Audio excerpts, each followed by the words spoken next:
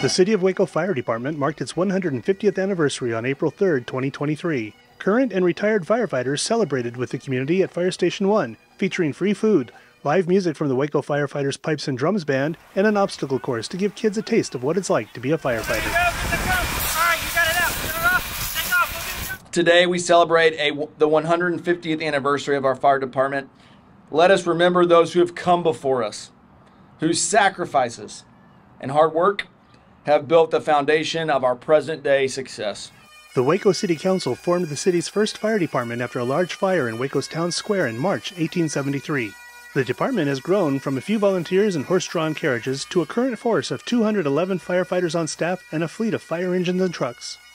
Thank you for your service, Waco firefighters.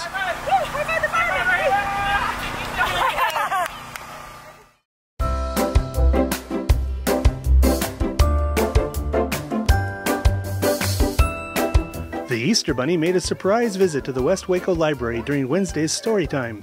Kids enjoyed reading a few Easter-themed stories like Minerva Louise and the Colorful Eggs, making Easter crafts, singing and hopping to Hippity Hop, Hippity Hey, and most of all, an Easter egg hunt with the Easter Bunny.